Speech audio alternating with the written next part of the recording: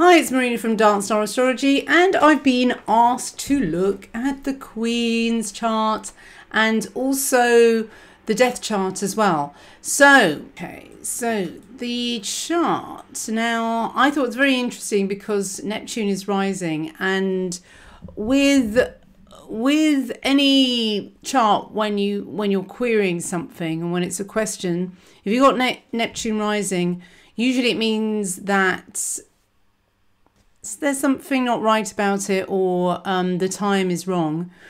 So, I mean, the thing is, the time is wrong because 6:32. Well, I looked everywhere trying to find time of death, and there just wasn't. There really wasn't.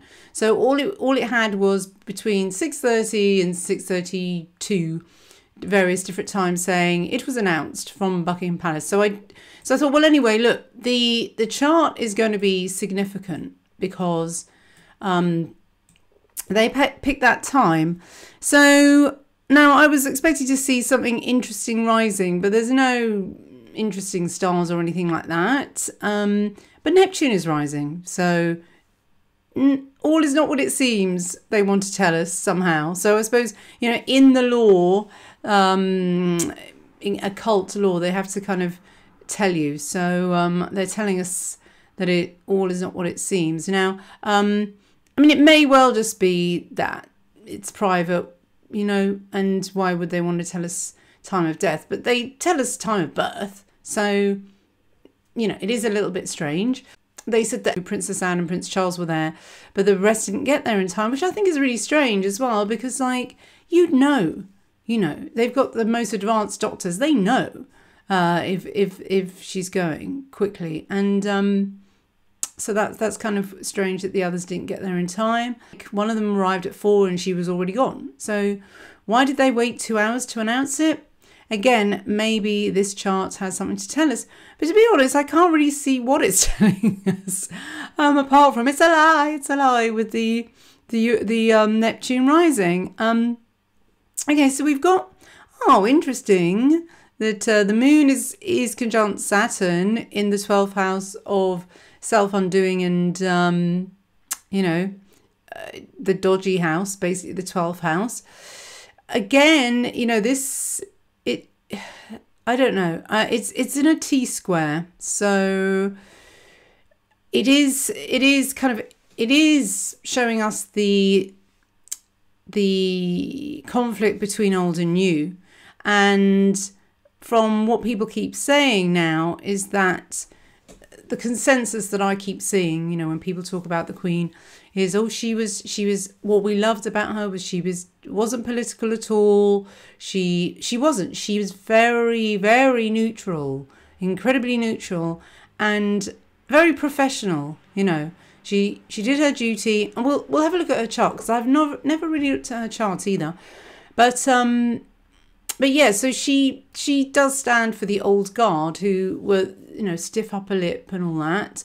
And she got a lot of criticism for that. And, when Diana came along, it was, Diana's a breath of fresh air. She shows her emotions, But, now, looking back at it now as a older person, older and wiser, I did like Diana. I think she did do some amazing things, but the monarchy is the monarchy, and the price you pay for all that privilege and all that money is you don't have privacy.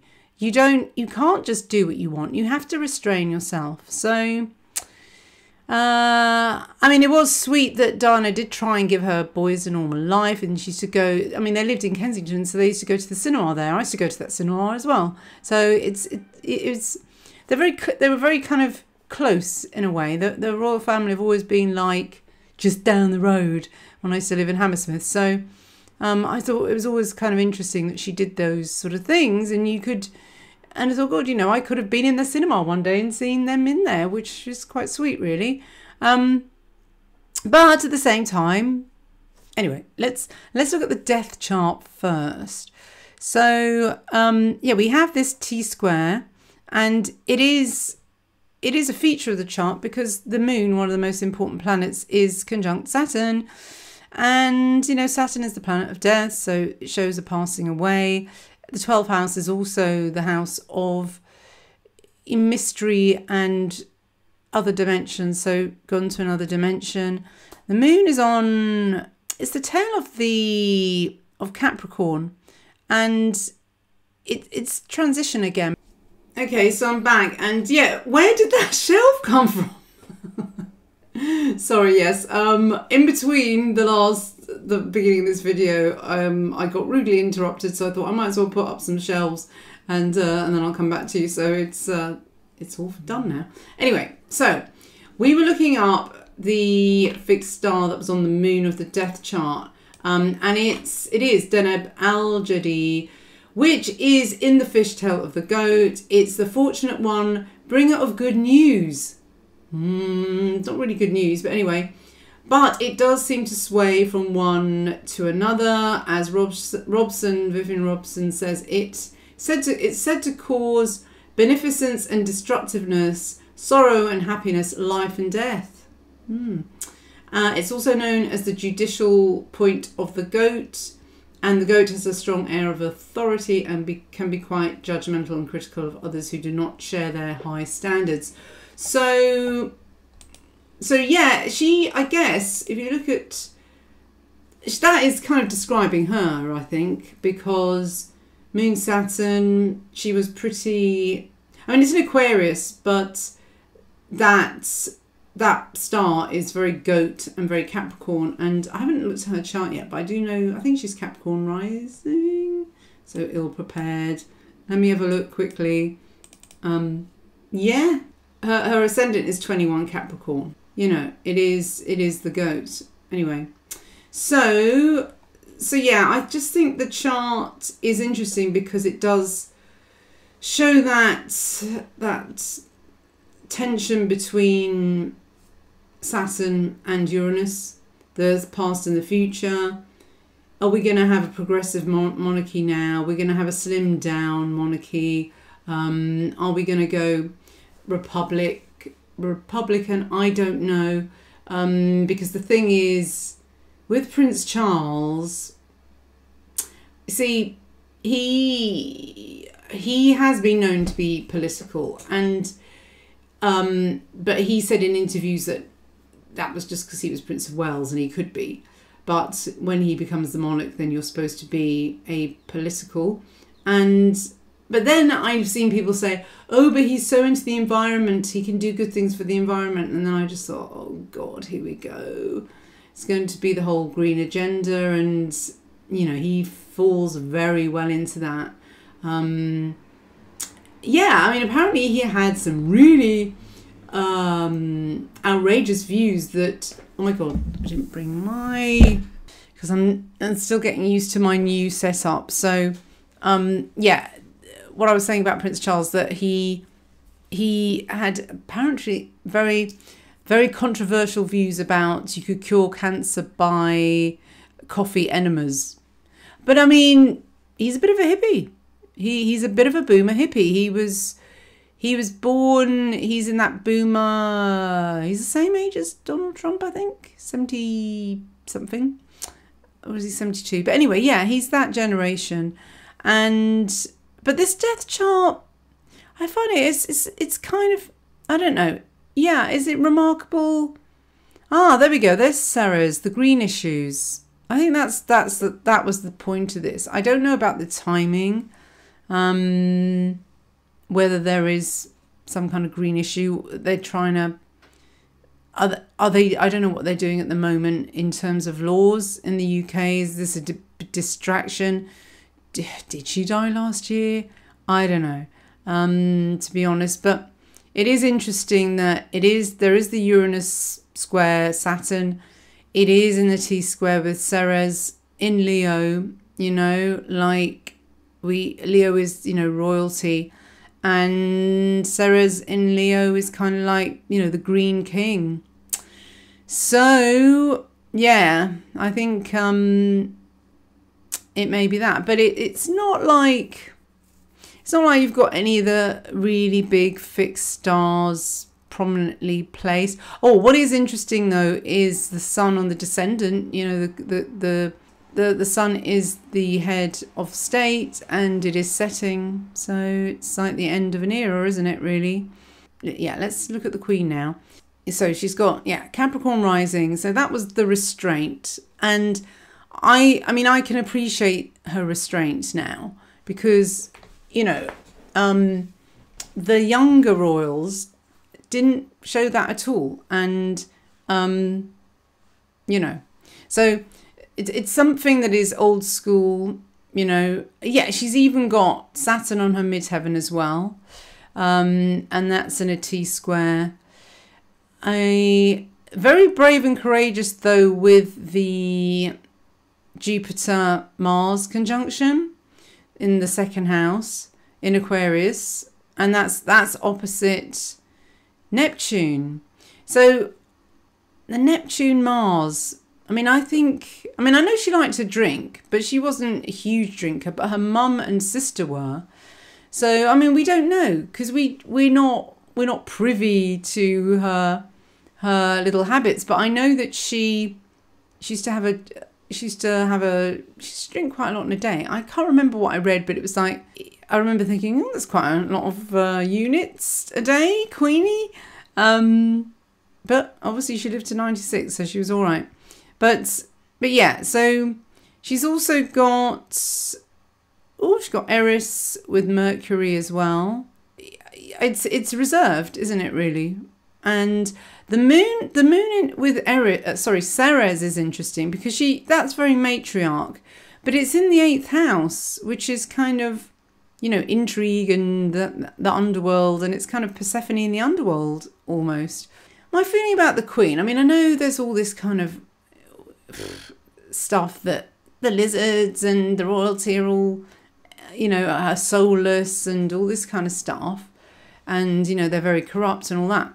I don't get that off the Queen though. I don't, and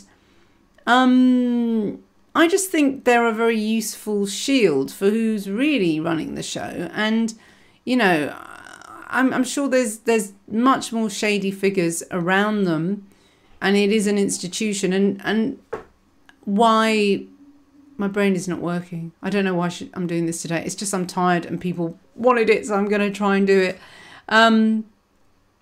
But maybe she was a kind of Persephone in the underworld of it all and has seen things maybe she shouldn't see or didn't want to see, with the moon Ceres there. I mean, the weird thing is now, this is what I don't understand, is that, Charles is going to be defender of the faith. Now, apparently the Queen was very religious and she did live a kind of virtuous life, you know.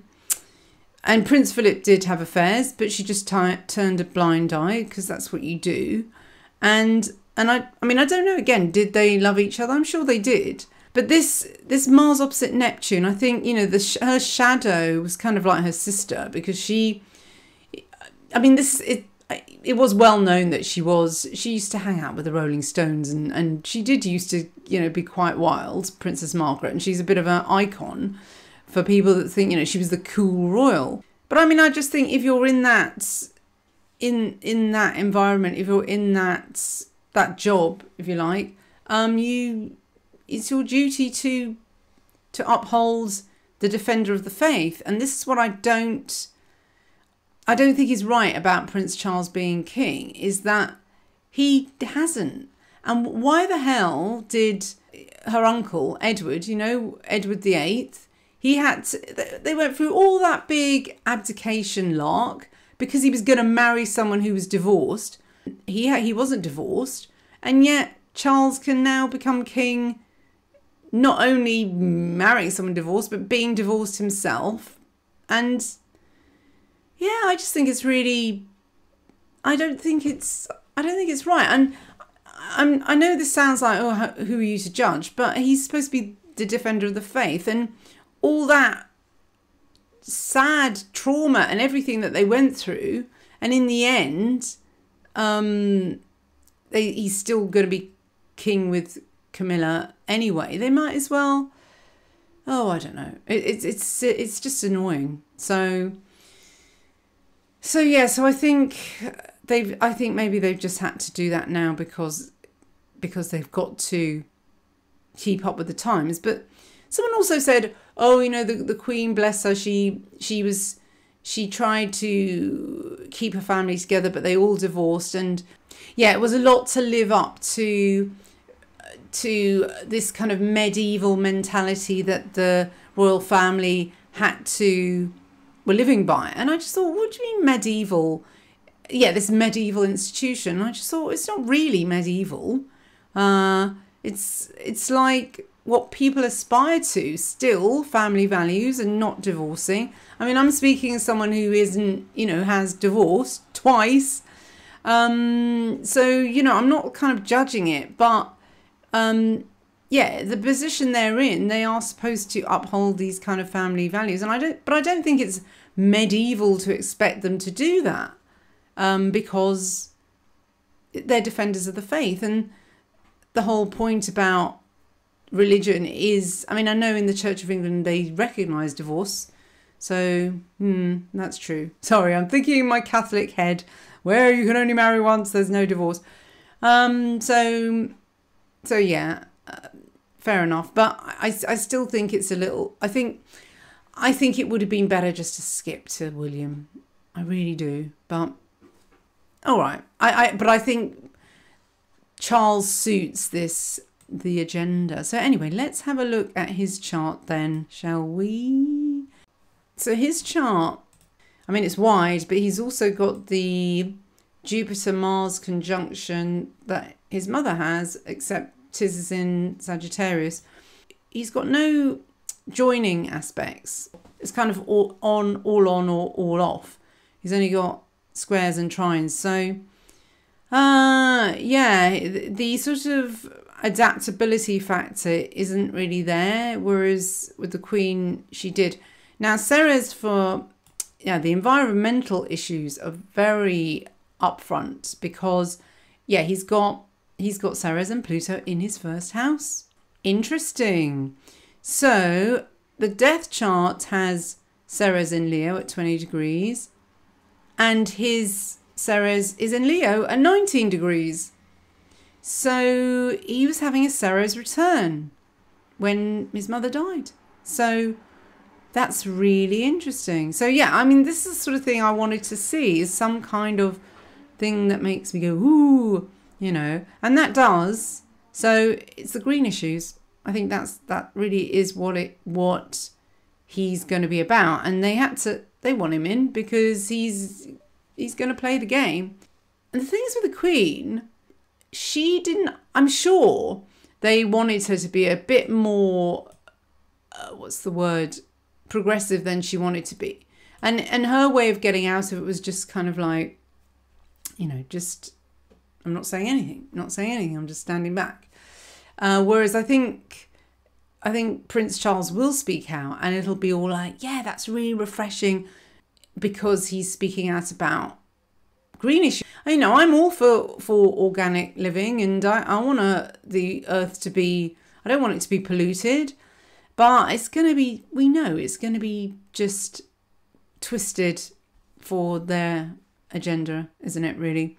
So yeah, he's got Precipe rising, which is the spirit of the ancestors. So he is, you know, part of this long line, and that will be, I think he'll make a big deal of that, you know, that he's his mother's son, because she had such a long, he's never going to be, you know, have a reign as long as his mother.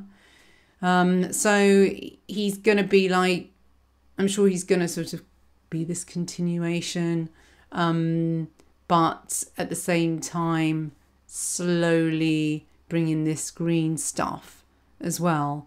So he's also got, so his ruling planet is the sun. Yeah, I know there is a lot of Leo in the royal family. I thought the Queen had Leo. Oh, of course, yeah, Moon. So she's got Moon in Leo. He has got Leo ascendant. So yeah, so that's kind of interesting too, the Leo theme. Ah, I see. He also has the Venus-Neptune conjunction that is on his IC. So you see, that's the fairy tale romance, which he kind of had with Diana, but it wasn't real.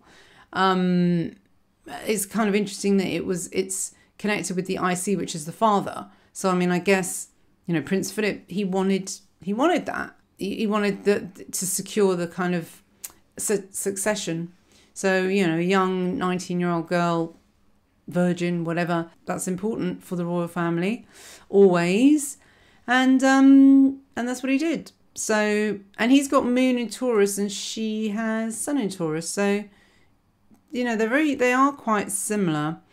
You know, quietly regal with the moon in Leo in the 8th house, and then the moon in Taurus, which is really down to earth and practical as well. Sorry, the sun in Taurus, which is isolated actually. It's not connected to the rest of the chart, so it's unaspected.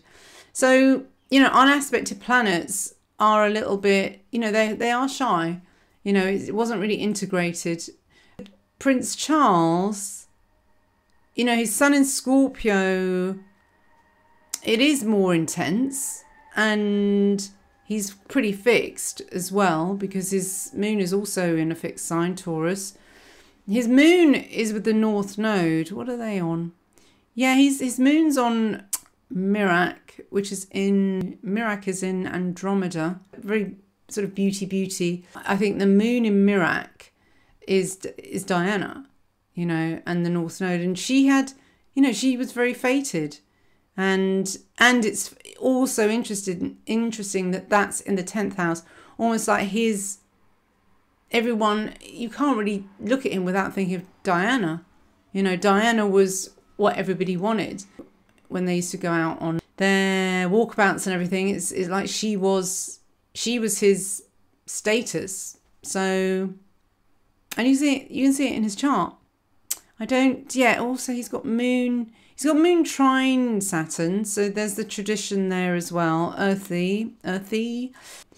I am a little bit worried about it's Jupiter opposite Uranus, not Mars.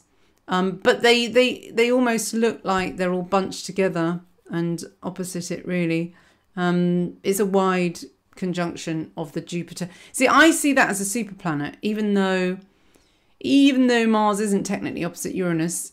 It's when you put Mars and Jupiter together, it's very fiery and passionate in a fire sign, and then it's opposite, Uranus. So Jupiter Uranus opposition, freedom, and also very much wanting to change things. It's definitely less reserved, that's for sure. And Leo rising, very fixed, because sun, moon, and the ascendant, they're all fixed. So he's stubborn. He's very, very stubborn. And I don't know if he will unite the family in the way that the Queen did. There's a lot going on between his sons. There's still that, the whole Meghan Markle thing as well. All right, to sum it up, the most interesting things are, for me, is that the death chart has Neptune rising, so all is not what it seems, really. The fact that the sun is setting it's the empire. They said the sun never sets on the empire, and the empire is setting, and we're coming into this new king, which I don't know what the general public feel about it. Are they excited? I'm not. If it was maybe William, maybe I would be. But, oh yeah, another thing, he said he was going to be defender of faith. So that worries me too, the loss of the Christianity thing. Because, England's changed a lot since the 1950s and now we have multi-faith. I don't want him to, you want the head of the country to be defender of the Church of England. If it's going to get all internationalist and globalist, then I just think it's gone. Forget about the empire. I just want Britain to be Great Britain and to have sovereignty. And if your head of state hasn't got that, or wants to be the defender of faiths, then I don't know. I don't think that's a good sign, actually. His south node is on Gay Crux, the crucifix, with Mercury, which is also in Gay Crux. So, you know, but that's in the south. That's in the past almost. So it's like moving away to that, to the north node, moon. I think Diana should have been queen. I know this sounds stupid to say now. I don't think it's gonna be good. I mean, he comes in on this kind of cost of living crisis, and I think the reason people are so upset about the Queen's death is because they know it's the end. It really is the end of, I was going to say the West, but the end of Great Britain. You know, it's not great anymore. I don't know, but I don't like the deceptive Neptune rising on the Queen's death chart. I just think it's very interesting that the Queen's chart, Queen Elizabeth, has, you know, moon with Ceres, and then Lilith with Neptune as well, which creeps me out a bit as well. You know, just the whole kind of scandal with Prince Andrew and Epstein and all that. The Lilith Neptune in the Queen's chart in the 8th house just kind of makes me think of all of that.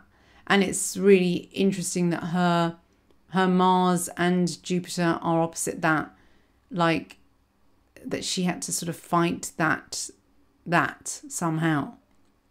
But I think she was the one. She did stop Andrew from.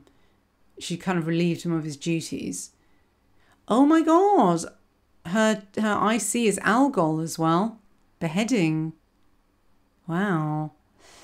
So, well, the beheading really was the abdication. So I mean, she became queen on the back of this abdication of Edward VIII. I mean, I don't really understand. I mean, you know, I think they got rid of him for other reasons. What would have happened if he had become king?